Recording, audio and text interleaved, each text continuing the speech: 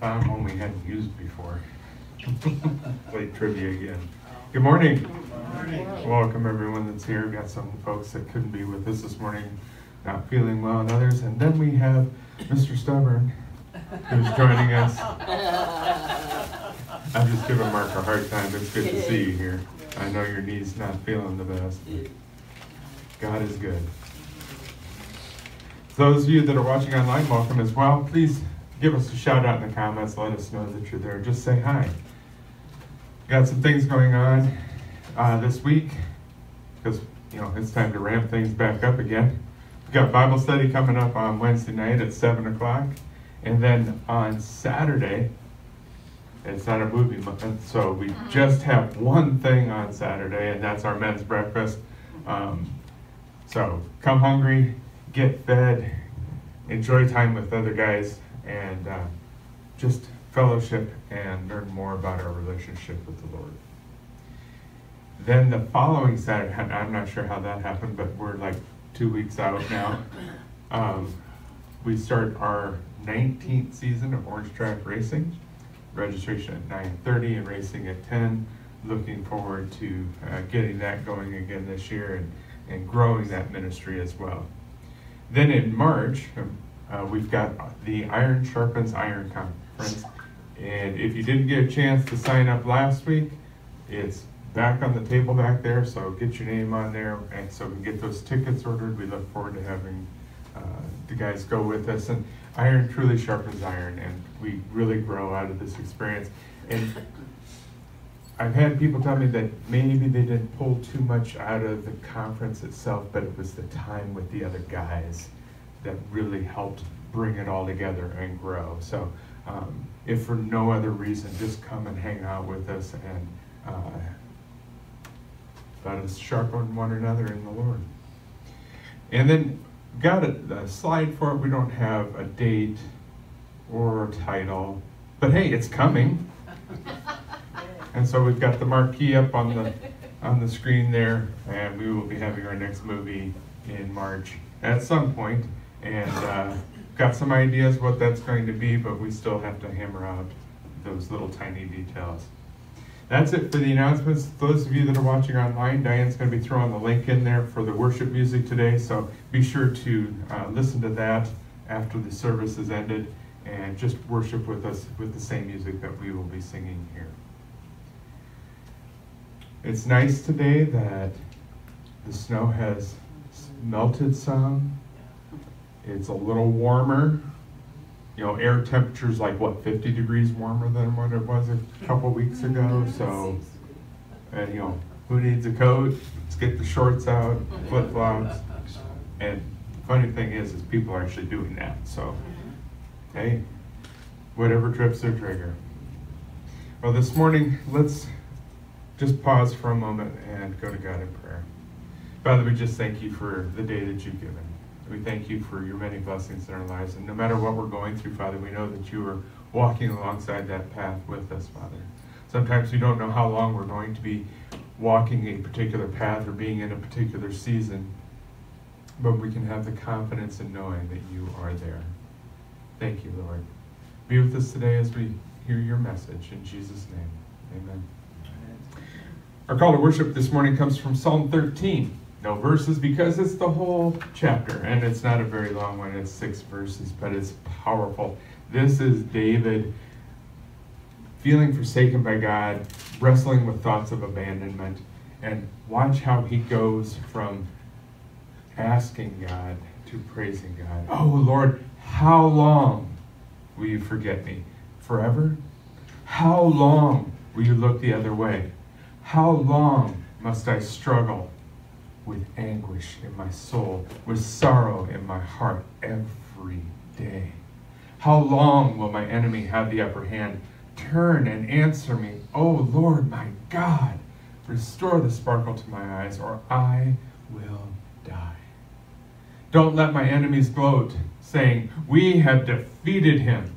Don't let them rejoice at my downfall. But I trust in your unfailing love. I will rejoice because you have rescued me. I will sing to the Lord because he is good to me. We've all gone through trials like this. And this could be any number of things in David's life. But he's going through trial. And when extended over a period of time, these types of circumstances, well, they can feel like we've been abandoned by God. And that's why he said, why have you abandoned me? It can feel like evil is winning. David was a powerful king and a powerful commander of the Israelite army. Even he knew that defeat was inevitable without God's intervention.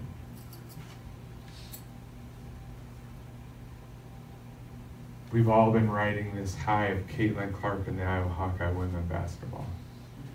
And here, not the last game, but here, not too long ago, they went up against a team and they lost. It's inevitable. We're going to have those times. But David knew that in the midst of all of it, that he had to trust God. David's confidence in the Lord and his faithful love was his commitment to God's covenant, to God's people. Regardless of the actions of David's enemy, God's enemy, David was determined to rejoice. Likewise, we should live with expectation in the goodness of God as we wait for him to move in our own situations. So how long, Lord?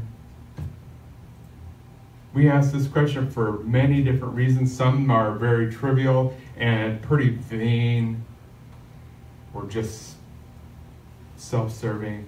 Like, how long, Lord, until the Baskin-Robbins opens up on First Avenue? When are they going to tear that building down and put it up? It's been in the play for over a year and a half. But is that really important? How long, Lord? That question was asked to me this week, in not those exact words, but in a general sense. How long do I have to wait? And then I get a text the next day. What did you do? And my answer was, I believed in a big God and agreed with you in prayer. Now, is that trial over for them? No. Is there some more to go through? Absolutely. But rejoicing in where they are at and the hope that they have in that moment. But really, how long do we have to struggle with disappointments, with money, health issues? Maybe that's a disease that you have that you could never get rid of. Maybe it's a surgery that was just had. Just before service, I got a message on Facebook.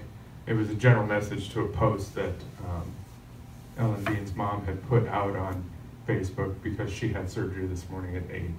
And the surgery went well. And she is they really truly believe at this point they're on the road to being mended. But I'm not sure how far they had to go, whether it was a toe or if they took her, one of her legs all the way up to her knee. But they had been going through this for months. How long, Lord? You may be asking, how long will these problems with my relationship last? I sat on the floor of an apartment alone, asking God why.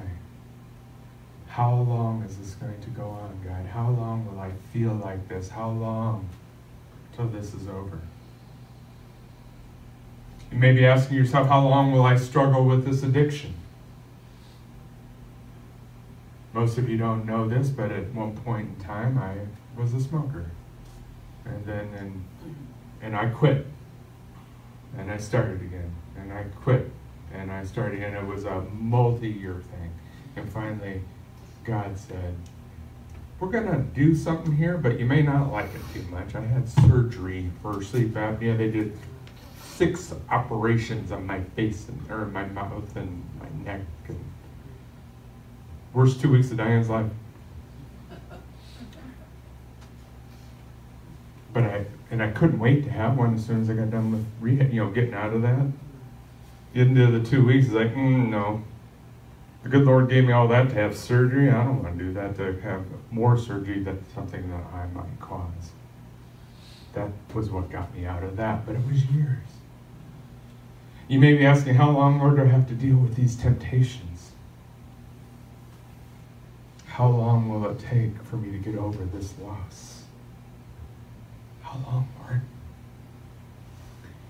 In our call to worship this morning, David cries out to God 4 times saying, how long?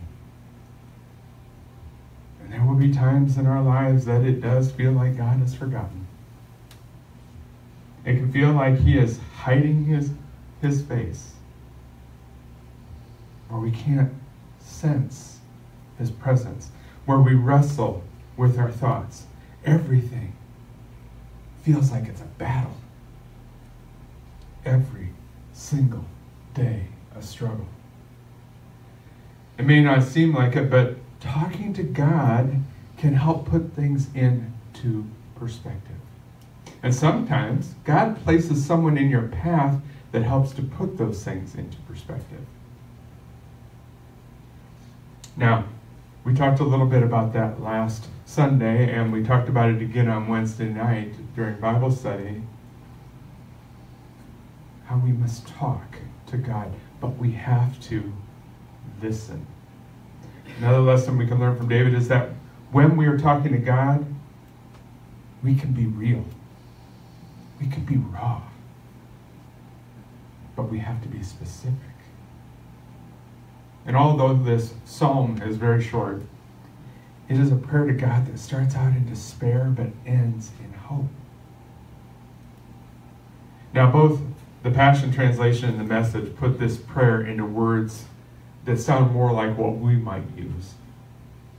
And I had them both in here as of last night, and I was like, I just need one. But then I struggled as to which one. So I ended up choosing the Passion Translation. And here is how it's worded here. And listen to how this way it gets raw and it gets real. I'm hurting, Lord. Will you forget me forever? How much longer, Lord? Will you look the other way when I'm in need? How much longer must I cling to this constant grief? I've endured the shaking of my soul, so how much longer will my enemy have the upper hand? Take a good look at me, Yahweh, my God, and answer me. Breathe your life into my spirit. Bring light to my eyes in this pitch black darkness, or I will sleep the sleep of death. Don't let my enemy proclaim, I prevailed over him. For all my adversaries will celebrate when I fall. I've always trusted in your kindness, so answer me. I will spin in a circle of joy when your salvation lifts me up. I will sing my song of joy to you, Yahweh. For in all of this, you have strengthened my soul. My enemies say that I have no Savior, but I know that I have one in you. How many times can you think of when you thought things in the same manner, in the same way? At what point have you come to the realization that defeat is imminent unless you turn to God? On Wednesday night we were talking about when people hit rock bottom, but we know as Christians that God is the rock. So when people are hitting rock bottom, they're getting to God, and he can save. That is where David went. He went to God. And by the end of the prayer, David had gone from depression to hope. Prayer allows us to express those real and raw emotions to God as we talk it out. God will get us to see from the correct perspective, and we will know his peace.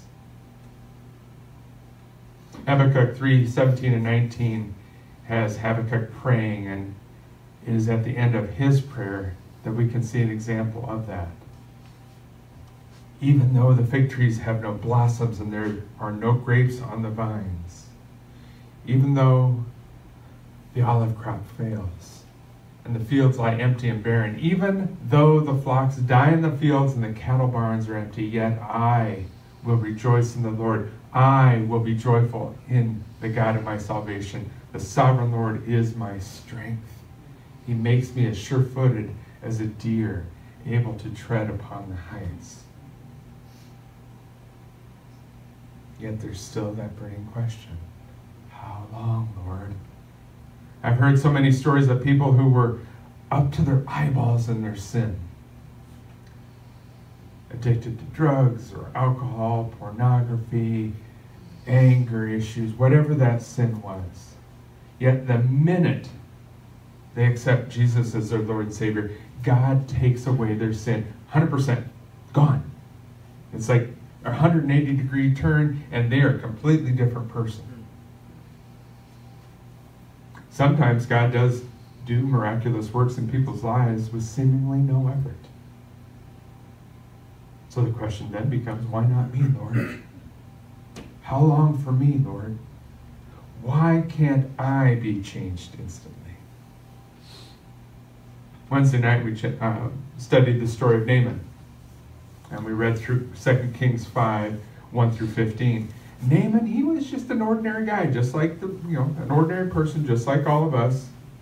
He had a lot going for him. He had a few things going against him. I was going to just summarize this, and as I was summarizing, I was like, I might as well just read the passage because it'll do a better job. So the king of Aram had great admiration for Naaman, the commander of his army, because through him the Lord had given Aram great victories. But though Naaman was a mighty warrior, he suffered from leprosy. At this time, Aramean raiders had invaded the land of Israel, and among their captives was a young girl who had been given to Naaman's wife as a maid. One day, the girl said to her mistress, "I wish my master would go to see the prophet in Samaria. He would heal him of his leprosy." So Naaman told the king what the young girl from Israel had said. "Go and visit the prophet," the king of Aram told him. "I will send a letter of introduction for you to take to the king of Israel." So Naaman started out carrying as gifts 750 pounds of silver, 150 pounds of gold, and 10 sets of clothing. Now I want to pause here. Understand that silver was much more valuable in that time than gold. Now the letter to the king of Israel simply said this: "With this letter I present my servant Naaman. I want you to heal him of his leprosy." It always makes me giggle inside a little bit when I think of how this was sent to the king and his response. When the king of Israel read the letter, he tore his clothes in dismay and said, "Am I God, that I can give life and take it away? Why is this man asking me to heal someone with leprosy? I can see that he's just trying to pick a fight with me." But when Elisha, the man of God, heard that the king of Israel had torn his clothes in dismay, he sent this message to him: "Why are you so upset? Send Naaman to me, and he will learn that there is a true prophet here in Israel." So Naaman went with his horses and chariots and waited at the door of Elisha's house. But Elisha sent a messenger out to him with this message: "Go and wash yourself 7 times in the Jordan River. Then your skin will be restored and you will be healed of your leprosy." But Naaman became angry and stalked away. "I thought he would certainly come out to meet me," he said. "I expected him to wave his hand over the leprosy and call on the name of the Lord his God and heal me. Aren't the rivers of Damascus, the Abana, and the Pharpar better than any of these rivers of Israel? Why shouldn't I wash in them and be healed?" So Naaman turned and went away in a rage. But his officers tried to reason with him and said, "Sir, if the prophet had told you to do something very difficult, wouldn't you have done it? So you should certainly obey him when he says simply, 'Go and wash and be cured.'" So Naaman went down to the Jordan and dipped himself 7 times. as the man of God had instructed him. And as his skin became as healthy as the skin of a young child, and he was healed. Then Naaman and his entire party went back to find the man of God. They stood before him, and Naaman said, "Now I know that there is no God in all the world except in Israel. So please accept a gift from your servant." Now, the seriousness or the length of his illness we do not know. But it was through a series of events that God would lead a young Israelite girl to his home. And God spoke through her, and that led him to Israel, and that led him then to Elisha's door. This is all so that Naaman might trust God for the healing that he would get. What do you have to do? Go down and dip himself 7 times in the Jordan. I often wondered when I first read this, and since, how would I have reacted? How would you react? How many of us cry out to God for help, telling him how much we need him, but yet, then there it is, the but. But we don't want to let go. We don't want to let God help because we can do it ourselves. Kind of like that little picture I had last week. I can do it myself. Little kids in there. I can do it myself. We can't do it in our own strength. We have to let go. We have to completely surrender. And we have to let God. Now, what if Naaman had refused? What if he had only gone part way with the task that he had been given? It was a resounding, he wouldn't have gotten healed on Wednesday night. And that's the truth. And many of you have heard of someone, or even may know someone that has reacted to God's gift of mercy, grace, and forgiveness by going into a rage. Think about how people take this message. God was involving Naaman in his own healing for his own good, because Naaman needed to learn a lesson for it to mean something. From a trip to an Israelite king, to Elisha, and finally to the Jordan River.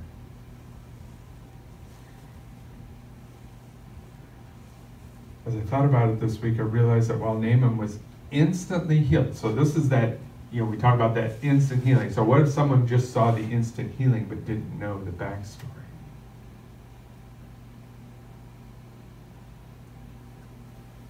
They think that it was an instant healing. But God had been working for a long time to get him to that point. We see that a lot. We make snap judgments about a lot of things. Recently, Mark and I were talking about a news article. He had seen it on one station here in town, and I had seen it on the other. And so we had both seen different people that we knew in that story. But it was a story about the overflow shelter and how there is a lack of resources for the homeless.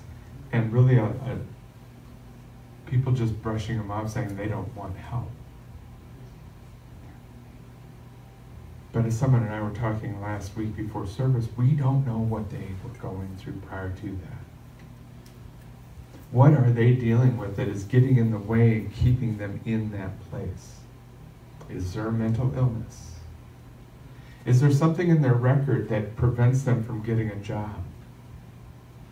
Is there a physical illness that is preventing them from getting a job? Is it just a perception of the life that they currently are in? All the time I see things on social media and online of people coming to Christ and their life changes. Here a while back we talked about Kat Von D, the tattoo artist. People are coming at her saying, how could you have lived that life and now be a Christian? You can't be a Christian. You're not. the life you lived before. Wait, what? Moses was a murderer. Noah was a drunk. Rahab was a prostitute. Peter had anger issues. We all have issues.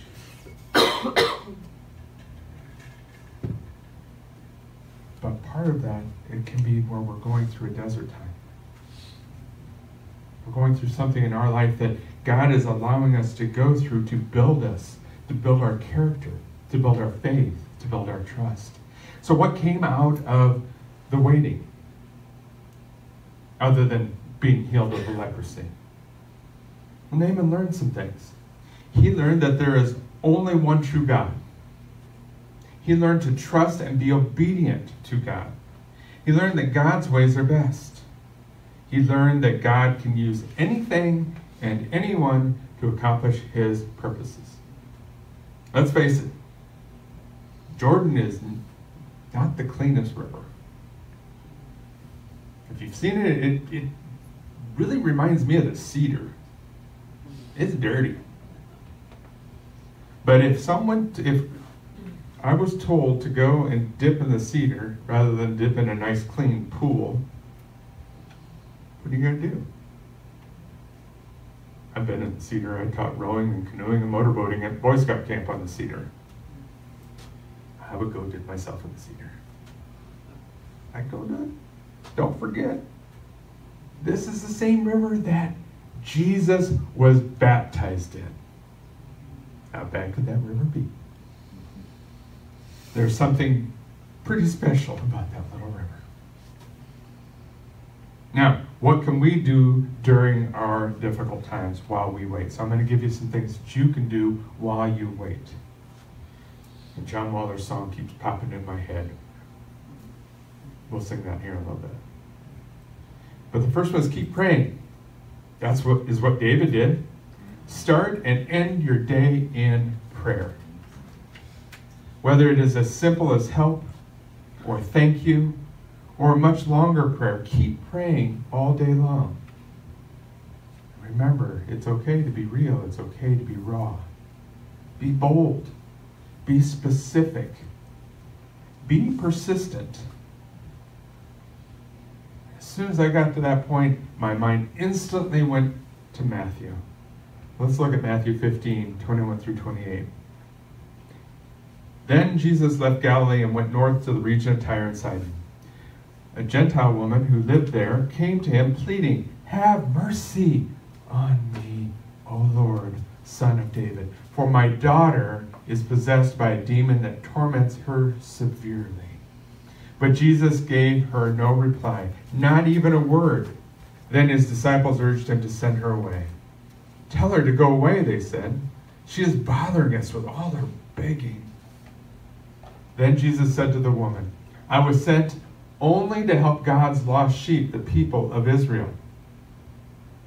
But she came and worshipped him, pleading again, "Lord, help me."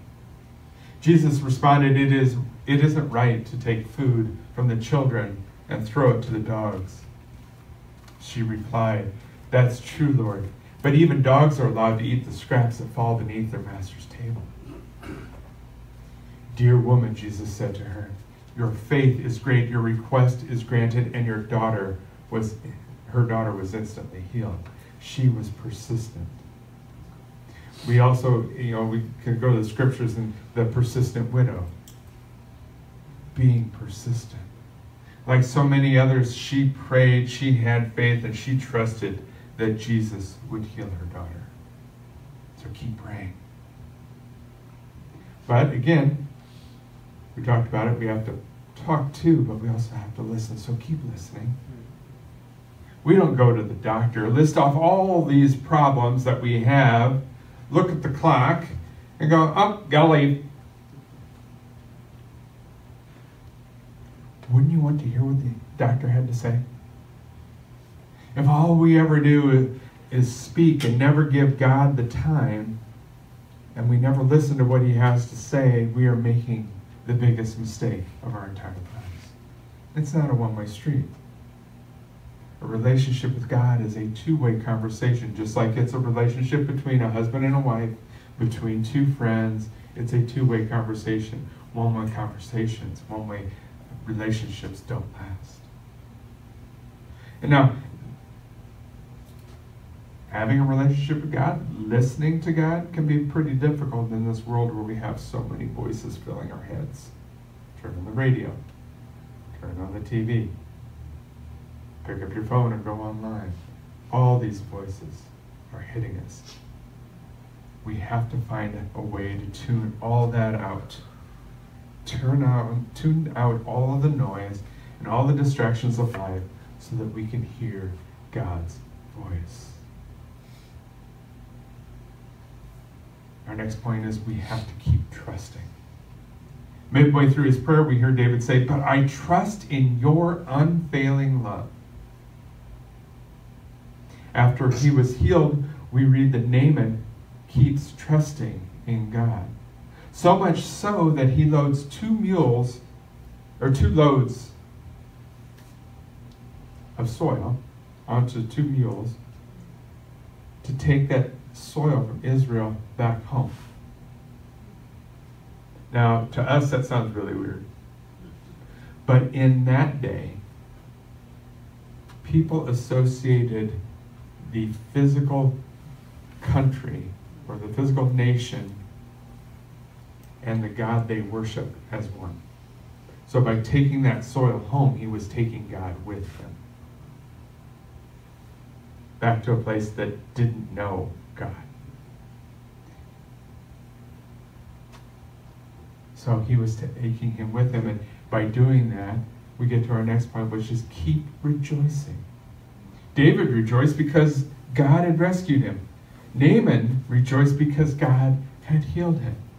Their rejoicing was not in the trials they had gone through, but in the one whose salvation rescued and healed them. Keeping that rejoicing going, though, when you're in the midst of it, that can be the hard part. That's why you will always hear Mark and I say, come, be together with us in the group. If you have the way to get here, because there is power in being together as one.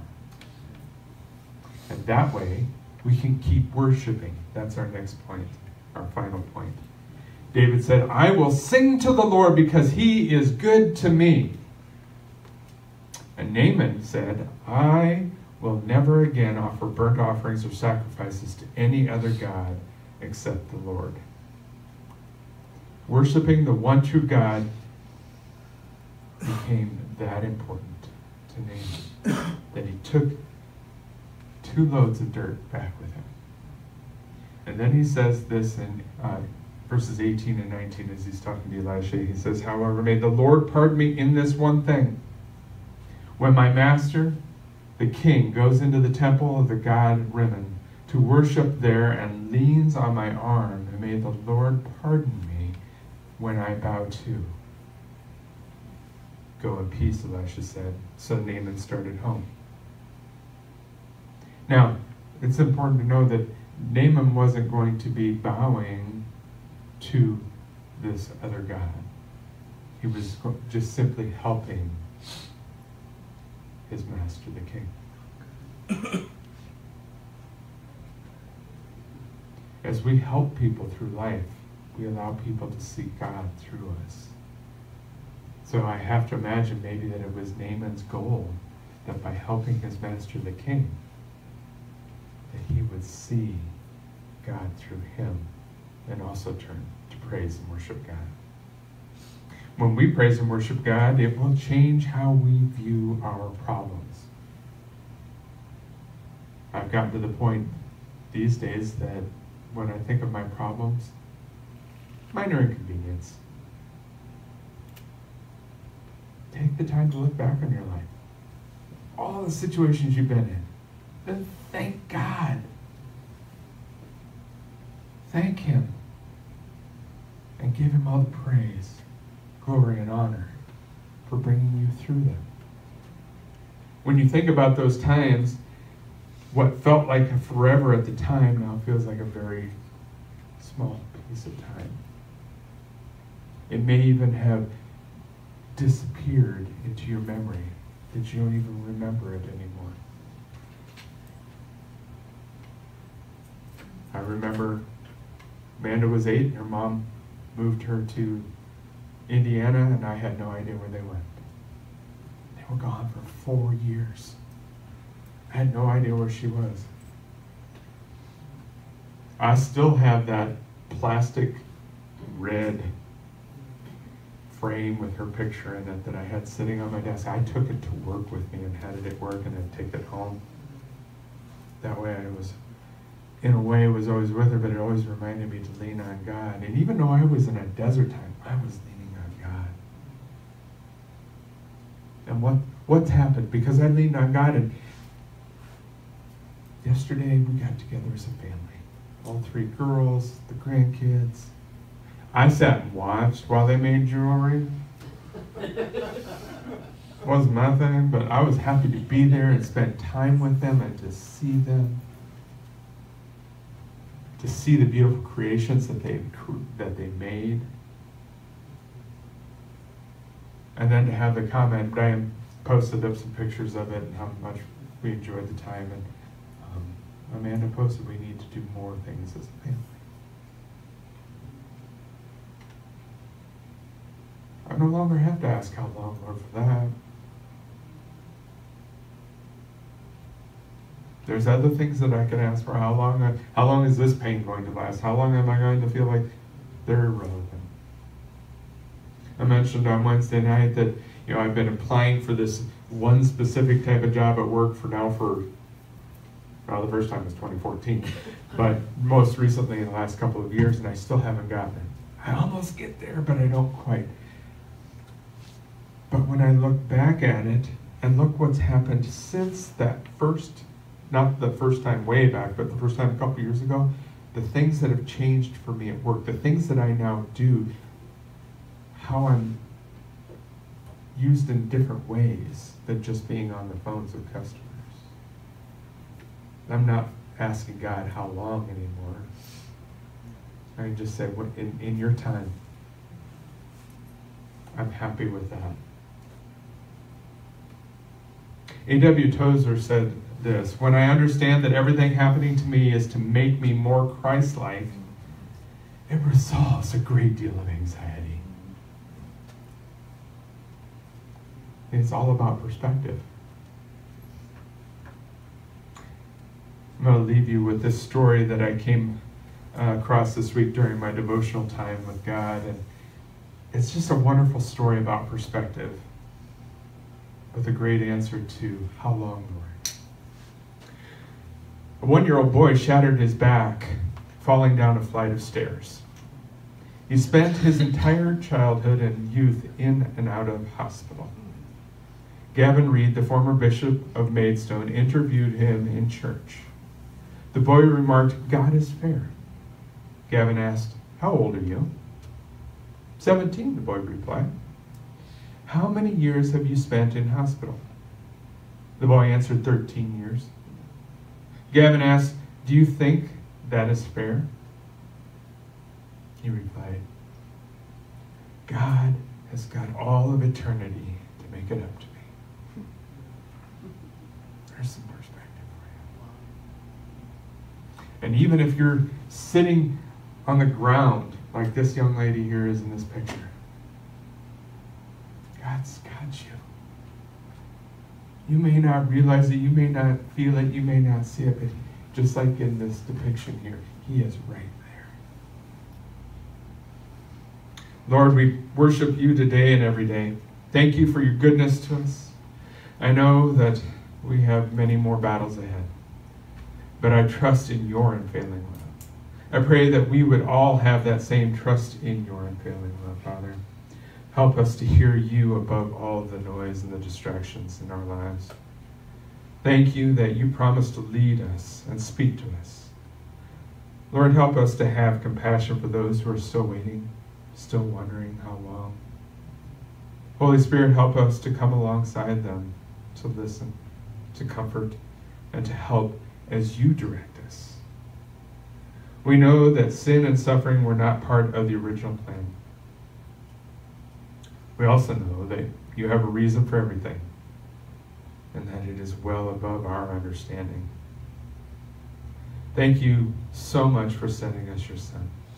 Thank you that no matter what it is that we have, are, or will go through, that you will use it to help us to be more Christ-like. Help us to remember to bring it to you and to listen to what you have to say.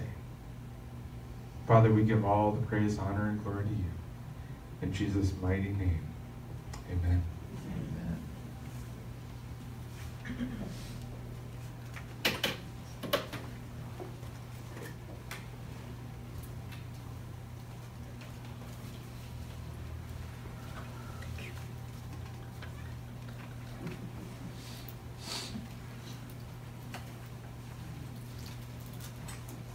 As Jesus stood in the garden, praying to God,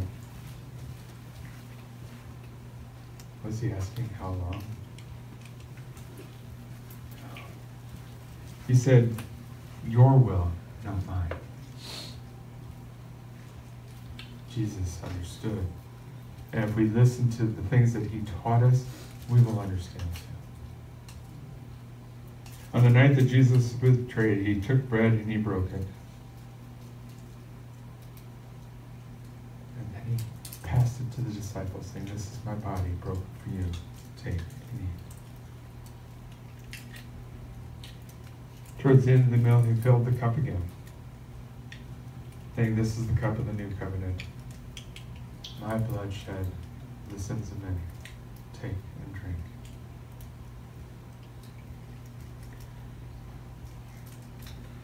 Scripture reminds us that as often as we do this, we are to do so until Christ's return. And even now, we are asking, how long, Lord? How long? Till the last person accepts Jesus as their Lord and Savior. That's how long.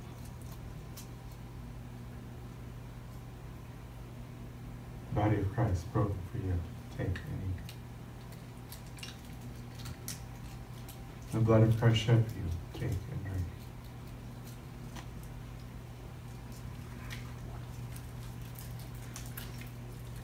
Father, we thank you that through this meal, it symbolizes how we become one with you. We just thank you, Father. In your Son's precious name. Amen.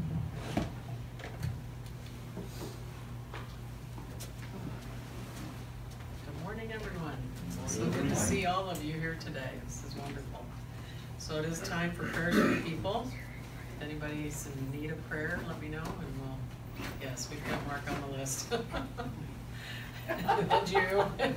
Most all of us, actually.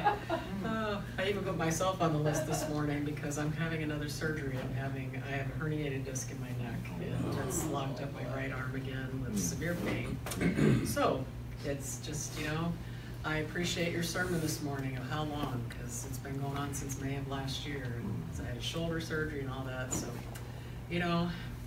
God is good though, and like Terry said, we don't know how long, but it leads us into other things.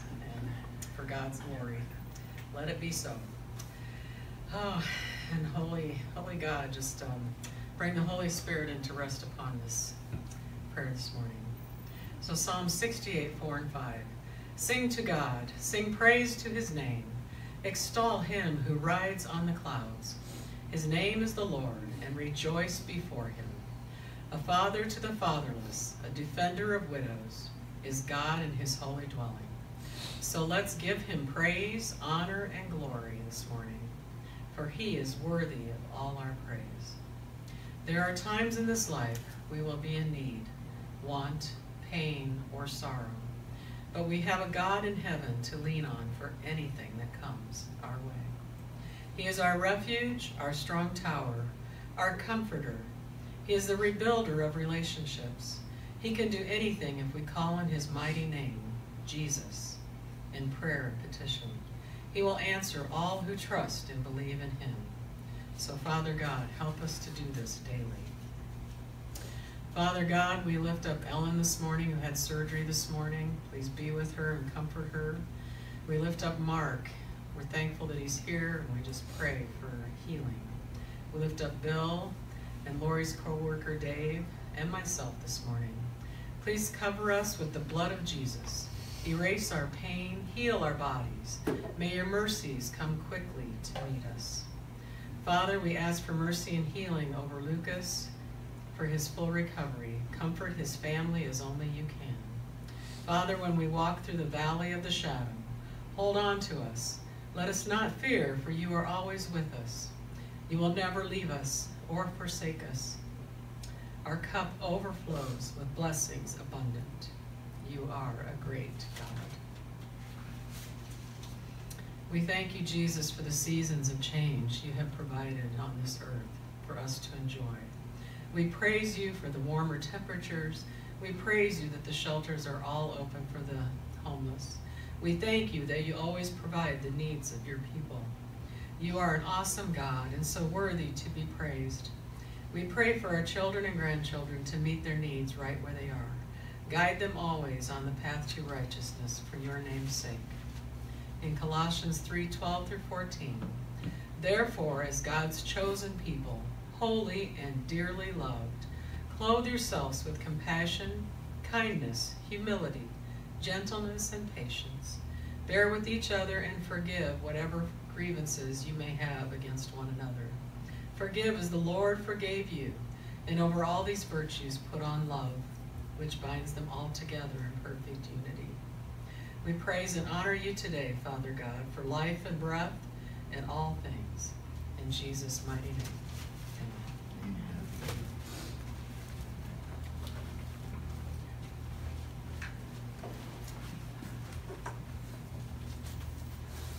Well, thinking I was being smart and going to avert the same problem we had last week, used a different phone and everything for the recording this morning, and the live feed dropped out within the first few minutes. Oh my gosh.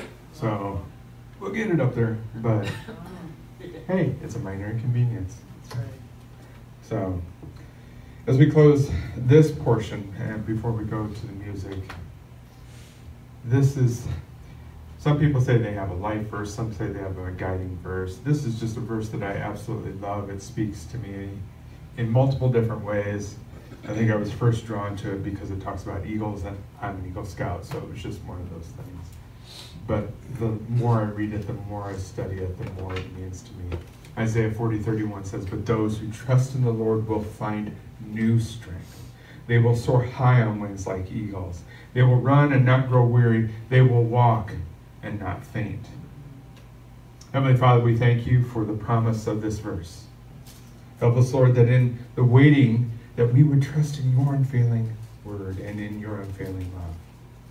God, instead of quitting, give us the strength to continue doing your will.